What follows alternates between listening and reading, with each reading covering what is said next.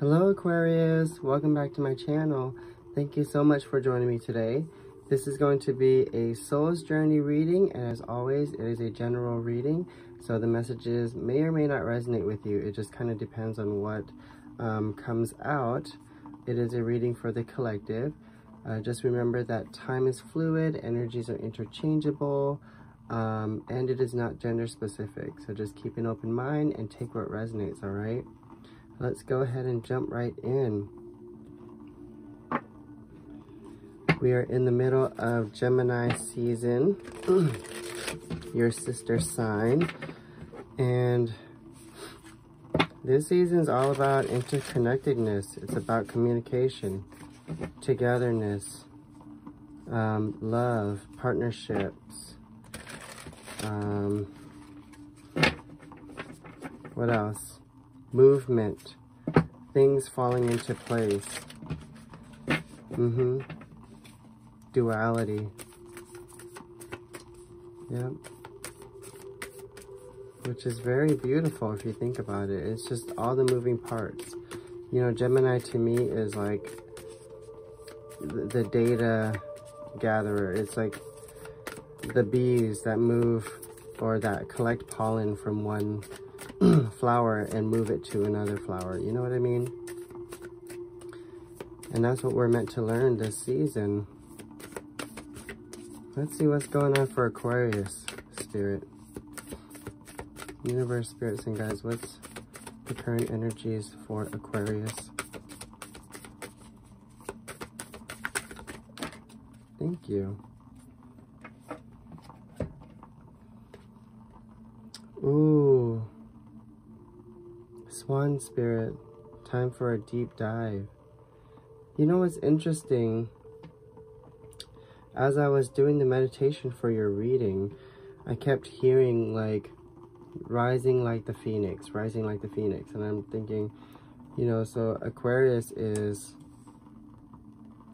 beginning to like own their shit, or they are owning their shit. But what I'm also sensing is like this energy of a like reserved determination, and it feels very scorpionic. And I know because I'm Scorpio, but it feels like in a way you are being very reserved, but also there's a quiet determination within you. I feel like there's this fire that is like brewing underneath. You know what I mean? And it feels like you're about to unleash this phoenix, which is also very Scorpio energy, right? But right now it feels like you are really taking that deep dive, really in hermit mode, evaluating your emotions, being more gentle with yourself. Oh, thank you. Rabbit Spirit. Now the Rabbit Spirit talks about basically law of attraction. And what I'm getting here is we can think of this rabbit in two different ways, right? This can either be a very fortunate, you know, lucky rabbit, or this can be the fearful, you know, afraid rabbit, the very timid rabbit that's afraid to venture off too far. But when we talk about law of attraction, the story goes that the rabbit is very fearful of this eagle, you know, flying up above, that it goes around telling all of its neighbors, you know, hey, watch out for this eagle. And this rabbit goes around telling this story so loudly that ultimately the eagle ends up hearing it and thanking the rabbit for the great idea. You know what I mean? So if you're afraid of something long enough, or if you are fearful of something for so long, if you continue to feed into that energy, ultimately that's what you're gonna get, right? So we got to be careful about that energy. It's giving me like,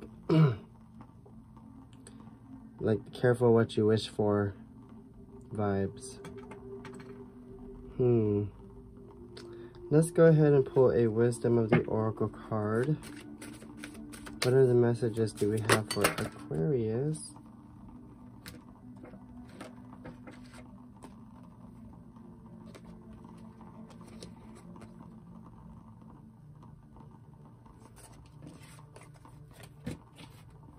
No, let's start that over here. What are the messages do we have for Aquarius? Thank you. There we go. Here and now.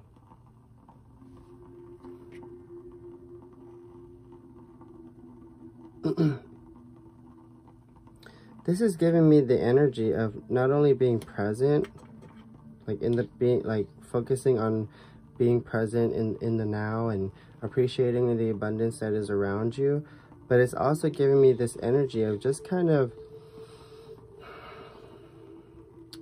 being in the middle between the past and the future. Just kind of, it doesn't feel like things are stagnant. It just feels like you've taken a step back, like you've kind of taken time to pause and evaluate things. Maybe it's like you're trying to understand what it is that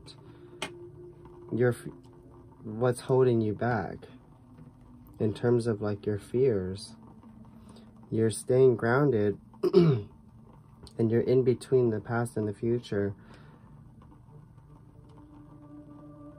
And it feels like you're trying to understand yourself more. Interesting, okay. But I do feel like you are being present. You are engaging in the now. What the heck? What is up with this energy? Again, community keeps wanting to come up. Something about the community, something about your soul tribe, or support system. Oh my god. Aquarius, I'm sorry, I've never had this happen before where these cards just keep flopping out like that. Yeah. Indecision. See, again, between the past and the future, or you're at a crossroads, or something about trying to decide what it is that you truly want. Because I feel like maybe you have options here, or maybe the future requires a, you know, dramatic change in your life, and you fear that change, or you fear the commitment that is involved with that. I don't know, let's see. We're going to pull a Moonology card. What other messages do we have for Aquarius spirit? Thank you. Look, very Scorpio energy. Work through your fears, new moon in Scorpio. Something about opening up to a newer version of yourself. But it has to do with dealing with your fears. Interesting. Honestly, I'm not used to this this side of Aquarius. I'm used to like the more confident side.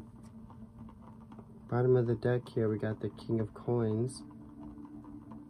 So you're focused on home, security, stability, you know, money, finances, business. It feels like you're very much being comfortable where you are.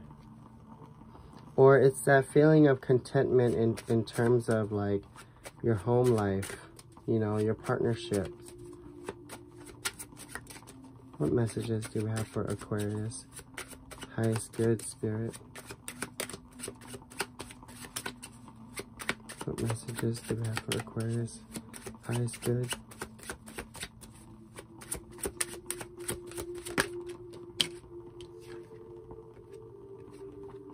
The Eight of Cups in reverse. There is a need to walk away from something that no longer serves you, something that's been holding you back emotionally, I feel. The Emperor, Aries energy. This is that element of control. That's that element of like keeping things together, keeping things, you know, tight, organized, uniform. And I feel like maybe there's been some control issues, but I also feel that you are gaining control, or there's this energy of like keeping your emotions under control. Yeah, you see the Four of Coins. You see how she's holding on too tightly. This could be holding on too tightly to finances, material possessions. It could also be obsessing over a certain energy, a certain person. It could be holding on to a certain emotion. You know, so however it resonates for you, it just feels like it's just this energy of like being afraid to let go. Maybe that's where this rabbit comes into play. Being afraid to let go of the past, or being afraid to let go of a situation. You're at a crossroads. Yeah, Death in reverse. Scorpio energy again. You got a lot of Scorpio showing up in your reading. But there is a resistance to change when it shows up in reverse like that. It's just like this energy of change needs to happen in order for there to be growth and progression. But it feels like there is a unwillingness to do so, because it's like you're holding on to what you got going on right now. You know what I mean? Three of Wands. This is making the journey. Interesting. What else, Spirit? The Devil in reverse, Capricorn energy. Letting go of attachments. The Moon in reverse. Purging. Oh my God. Are you purging this energy, Aquarius? Yeah. Because it's like we said earlier, this is Aquarius rising like the phoenix here.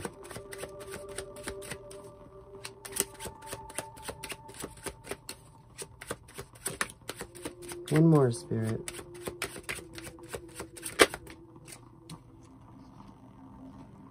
Look at that. The Queen of Coins. Now, for some of you, this could be talking about a some type of soulmate connection, some type of bond, or a divine partnership, divine counterpart. Because earlier we saw the King of Coins. Now we see the Queen of Coins. And this is somebody who is, you know, abundant, nurturing, radiates beauty. Some of you, I feel like you are in a partnership, not only, you know, romantically speaking, but also like business. Bottom of the deck, look, the Two of Swords again. You're at a crossroads. Wow. I think that whatever shift that you're making, this is like going to be a major change.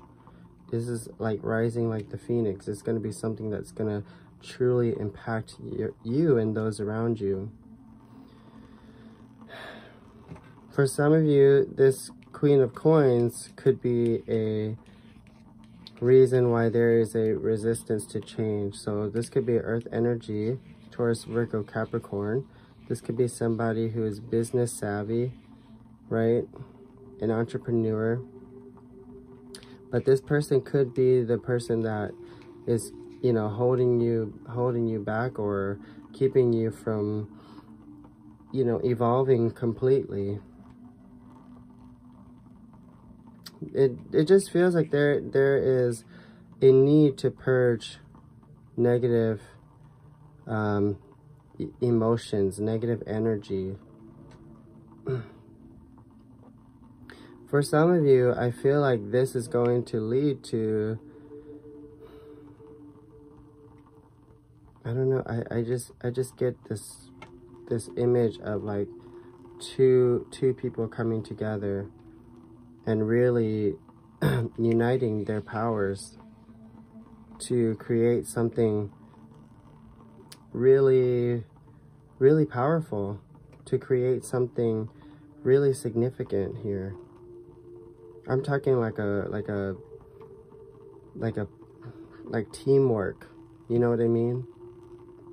Honestly, this is what I feel more, is just this sense of like working with somebody in order to rise, you know. Like, I think this person is this could be someone else, but what I'm saying is, whoever this Queen of Coins is, this could also be somebody who is helping you to truly, you know, ascend. Interesting. All right, let's go ahead and take a look at the most likely outcome here. We're going to take a glimpse into the future. Remember that actions shape destiny. We all have free will, so just take this message with a grain of salt, all right? Let's see what's on the bottom of the deck. Look, we got the moon again. You know, we did just have that eclipse, right? The lunar eclipse. Maybe this energy is going to be helping you to purge certain emotions, certain feelings, right? Interesting. All right, Spirit, what's coming up next for Aquarius? What's coming up next for Aquarius? Highest good.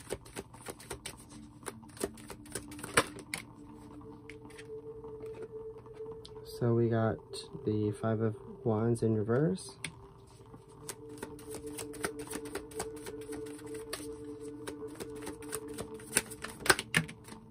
Oh, see, we got the Ten of Swords in reverse and the Six of Wands.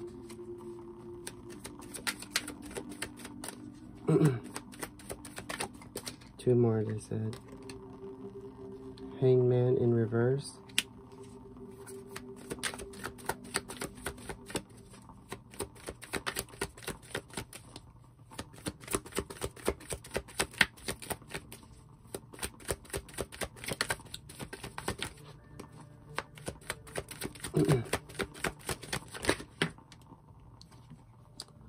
Queen of Cups. Scorpio energy. What's on the bottom of the deck? Queen of Wands. Wow. So, Aquarius, I feel like what's going to happen is, what's coming up next for you is success, victory, or some kind of triumph over certain struggles. I feel a sense of enlightenment happening, and with this Queen of Cups, it's telling me that you're becoming more open and receptive in terms of love. And so not only is all of this happening for you, but you are also reaching a level of creativity and ambition with this Queen of Wands here. You know, this is somebody who is magnetizing. Ooh. And then we got the King. What? Are you seeing this? The King of Wands and then the Ace of Cups. some of you are dealing with a divine counterpart here. And it almost feels like this is new love, or it feels like this is the beginning of something new for some of you. But back to what I was saying here, I feel like your heart is going to crack open. This is giving me that energy of like not competing anymore. You know, it's like whatever it is that you felt that you had to like hold on to so tightly and you couldn't let go, or you were obsessing over it, it's just giving me this energy of kind of letting that go and really staying focused on your own happiness. And what's happening is your heart is opening up and you're becoming more inspired and motivated to inspire. Wow. That's beautiful, Aquarius. I love that energy. It's very strong. It really is rising like the phoenix. Holy cow. Interesting. All right. Let's go ahead and close out this reading with a Sacred Destiny Oracle card here. Oh, thank you. So what kind of advice do we have here? Look at that. Change. You can't resist change. Because the more we fight it, the harder it will become. The harder the journey will become. So some of you are dealing with transitioning here. Somehow. I don't know. It's going to be different. Look. I opened the book like this. And it literally... Wow. I love it when that happens. Okay. It's okay to change your mind. It's alright to change directions. You do not need to be consistent. This is the time to put the needs and expectations of others aside and listen to the beat of your own drum. You don't need to follow tradition. Create your own traditions. You are free to express yourself and let your spirit fly. Be daring. Go beyond predictable behavior. Just because something has always been done a certain way doesn't mean that it needs to continue to be done that way. You can't control the exact circumstances of your life, but you can control what meaning you give to them. Select meanings that empower you, for this is the time to be carefree, wild, and unpredictable. Wow, you see that? So overall, I just feel like there is this energy of just being fearful of change. And I don't know why I feel like it's going to be different for all of you, but there's this major stepping stone, I feel, that it's like you have to decide, do you go for it or do you not? And I feel like there's this part of you that's kind of holding you back in terms of that. There's a certain fear of commitment, or fear of something, fear of the outcome or the unknown. But Spirit is saying, go with it. You know, now's the time to fully be yourself, Aquarius. You know what I mean? Alright, Aquarius, that's all I have for you today. I hope that this reading resonated with you. If it did, please go ahead and click the like button down below. Don't forget to subscribe to my channel. If you'd like to book a personal reading, my information is in the description box below. And until next time, Aquarius, I will see you later. Bye.